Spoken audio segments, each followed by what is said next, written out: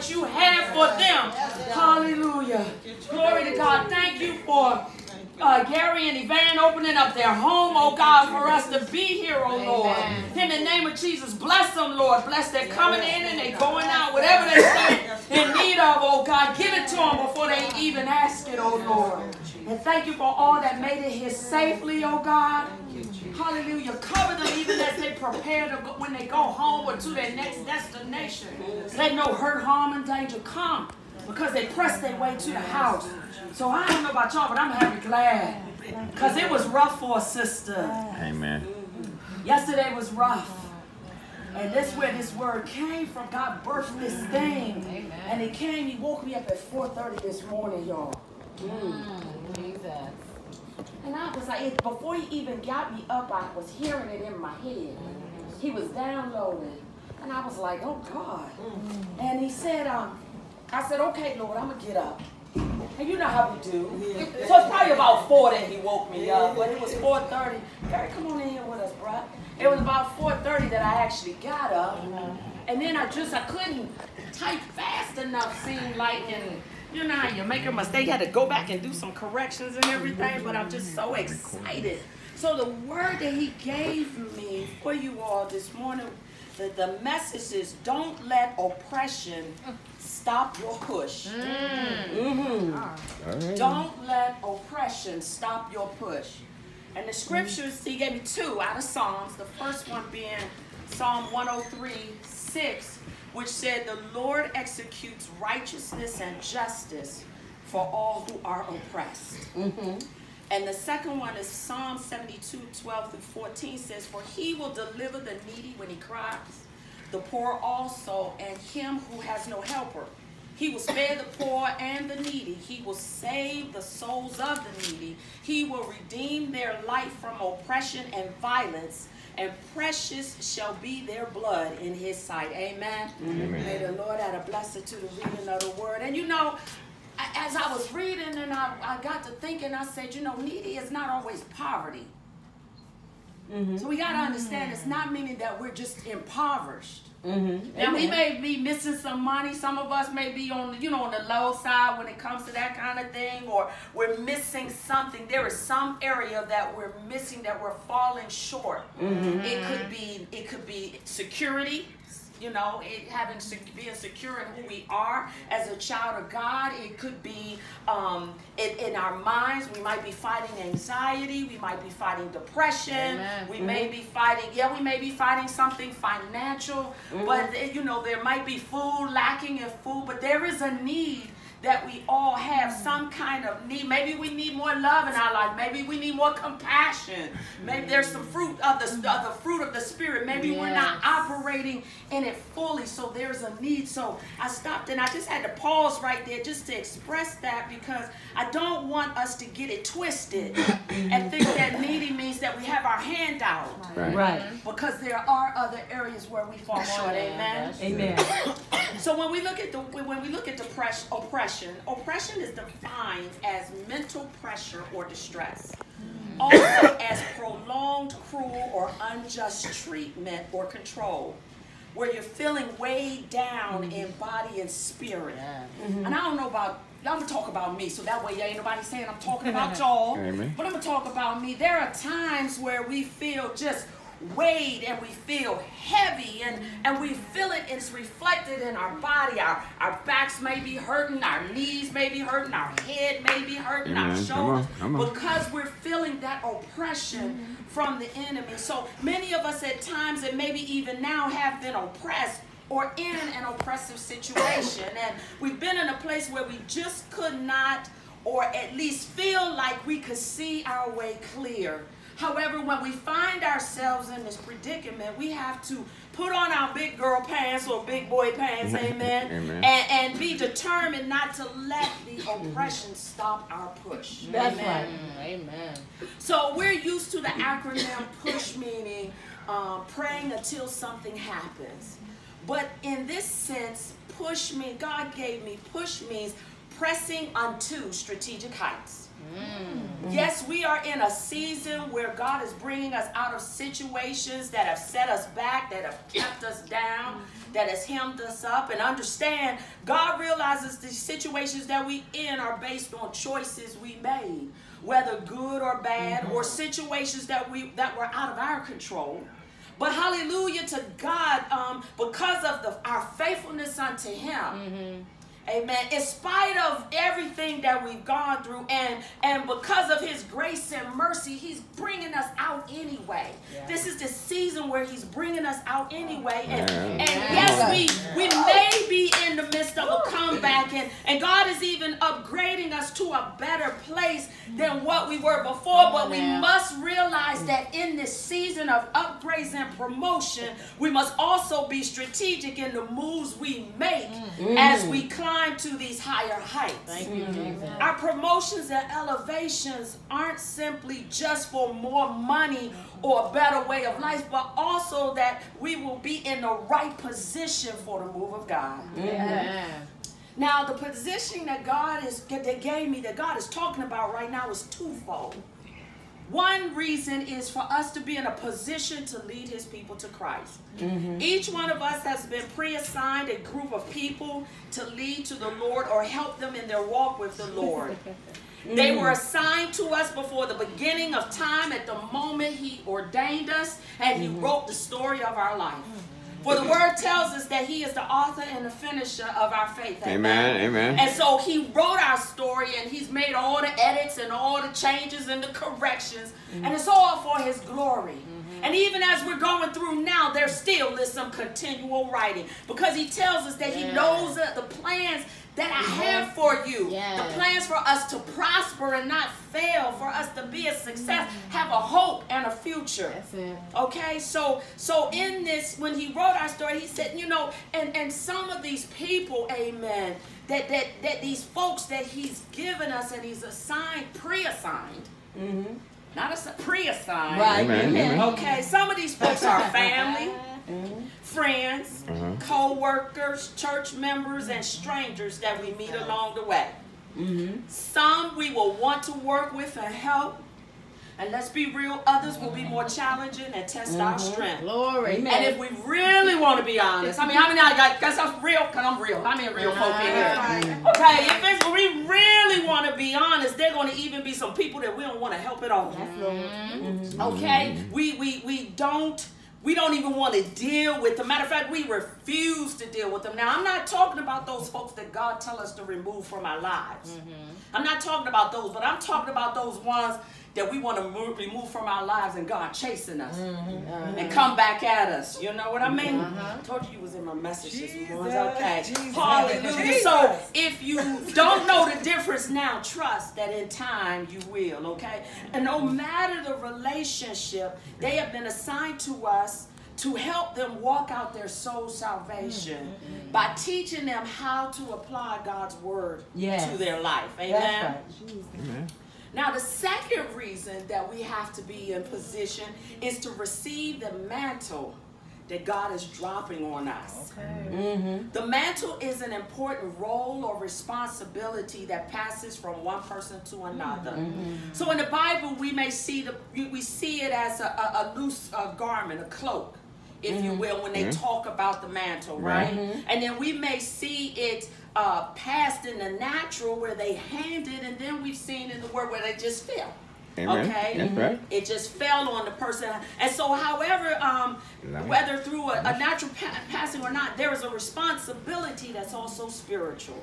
Okay, and so regardless of how you receive the mantle, whether you receive it spiritually or it's passed directly from one person to another, no matter how you receive it, you still have to be in position to receive it. That's right.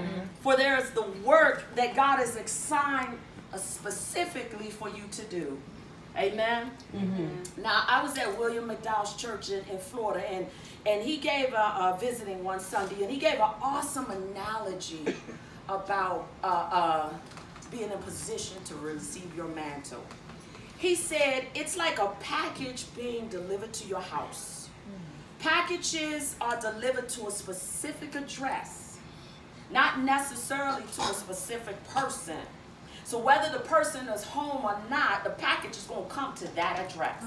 Amen? And it doesn't matter whether they moved or they just, that package is coming to the address, because the package is going to the address and not necessarily to the person. But what it is up to the person who's receiving the package to be at that address to receive it. Can y'all get a visual of that? Amen. You got to be there for its delivery, or at least come home to it, right? Amen. And so it's up to the person to be there to receive it, and if they aren't, that package isn't going to be delivered elsewhere. Now, I'm not talking about those special arrangements where you call UPS and say, hey, I'm not going to be home delivered to I'm not talking about that. I'm talking about those that you have specifically assigned to come to that address, whether you're there when you move or not. I'm here now. So if I have a package go there, I'm not there because I'm here. Right. And they can't be forwarded. And that's what I'm getting ready to do all in. See, you want to do this. And you know what? And the thing is, God is not obligated to redeliver the package. That's right. He's not obligated to redeliver the mantle to wherever you are. However, it is our responsibility to be in position to receive it. Okay? Now, I'm sure, you know, we all realize that it's also the enemy's job to keep us out of position.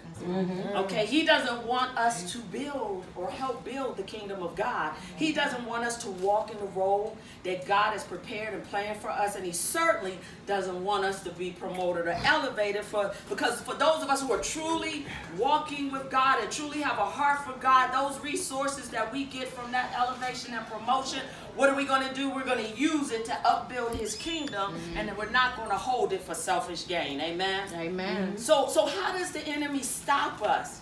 He attacks our mind, our environment, and oftentimes will use those that are closest to us to hurt us.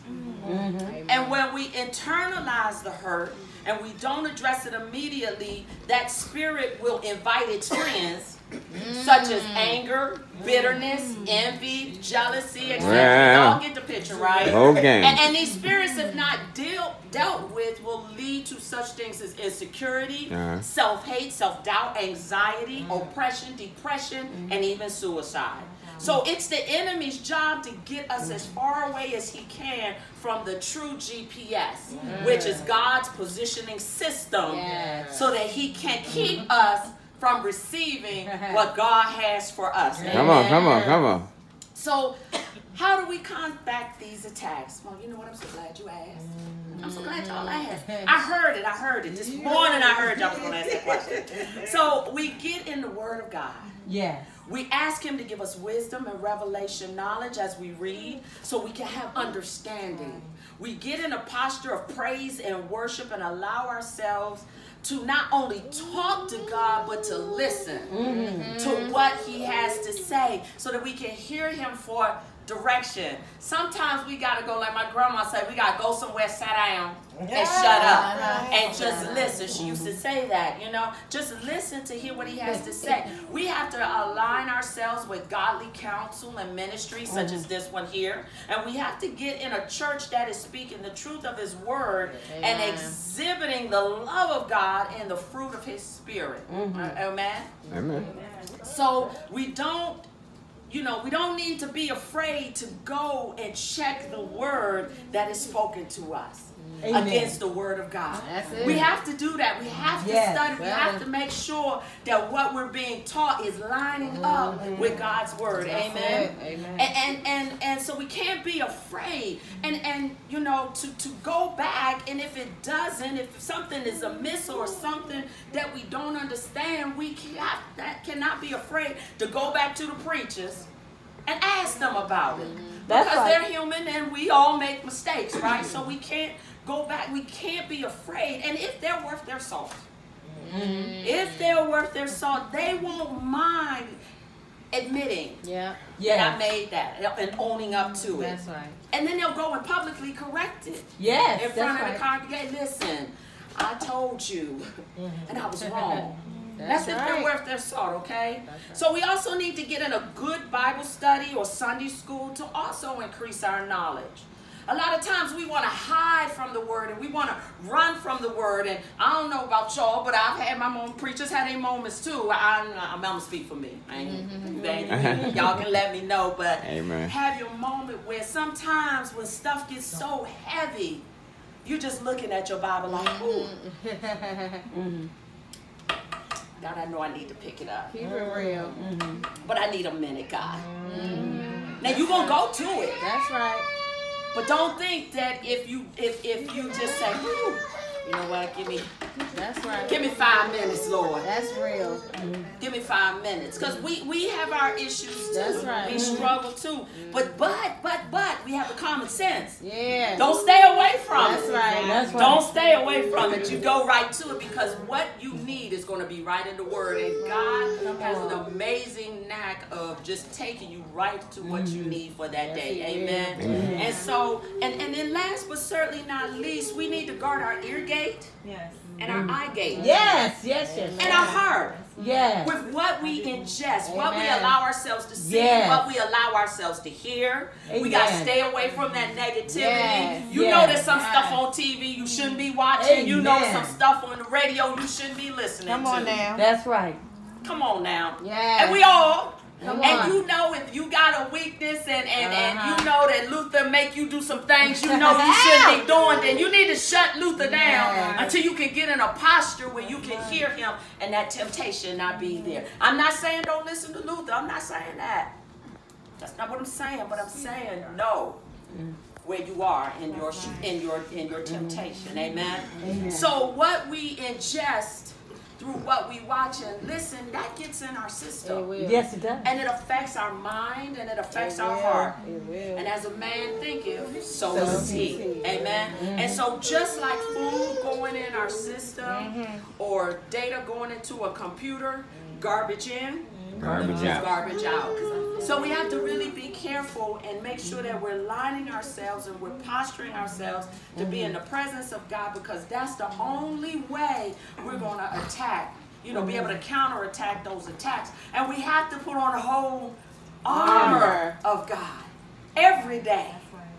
Every day, whole armor of God, and ask him every day to renew your mind, transform you, to give you a right thinking. Come on, God. That's an everyday thing. Yes, it is. That's just like getting up and drinking some water, brushing your teeth. That's an everyday thing that we have to do, because if not, the enemy, that's how he's going. And he gets us, amen? Yes. And then when we spend that time in the Word, then it keeps us from being oppressed, because he gives us the direction. Amen. God understands we're humans, we're a natural body, so he understands that you're going to have a minute, but let it be that.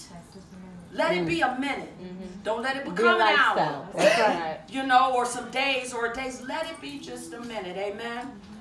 So don't let this present suffering deter you from God's plan for your life. Jesus. No, it's not easy. And yes, it will hurt like hell. Okay? Amen? But in the end, the reward will be worth it. We just have to trust God that his word is true and that he is a rewarder to those who diligently seek him. Now the question we all have to ask ourselves, we all have to ask ourselves is, are we seeking him as much or as well as we should? That's it. Come on now. Or are we settling for the life we feel are we settling for the life we feel we were dealt or see before us? Are we choosing to walk in victory, or are we using power and authority that has been granted to us?